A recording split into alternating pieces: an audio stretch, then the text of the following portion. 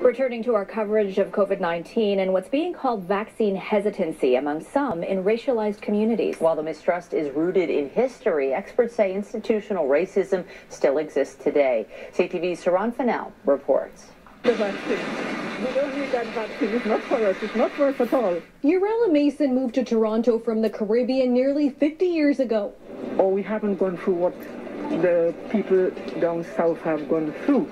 But it's our people, it's our generation. When it comes to COVID-19, she says she has little trust in the healthcare system. As a black woman, knowing what has happened in the past, I don't think I'm ready to take that vaccine. As defined by the World Health Organization, vaccine hesitancy refers to the delay in acceptance or refusal of vaccines despite availability of vaccine services. Like some other members of African, Caribbean, Black, and Indigenous communities, Mason is not alone in her concern. I'm not taking it.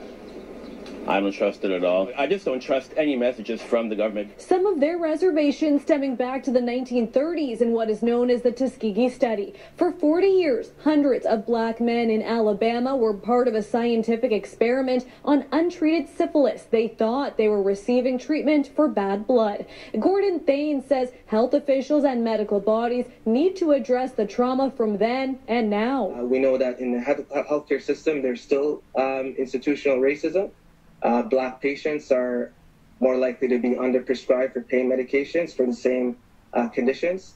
Toronto Public Health says one solution is to use ambassadors in racialized communities as a messenger of accurate information. So if we can provide the right information through a trusted source, we know that that can actually play a very big role. The U.S. has significantly more data collected to gauge vaccine hesitancy among certain groups. Health officials and experts here agree more polling needs to be done to better address the problem. Saran Fennell, CTV News.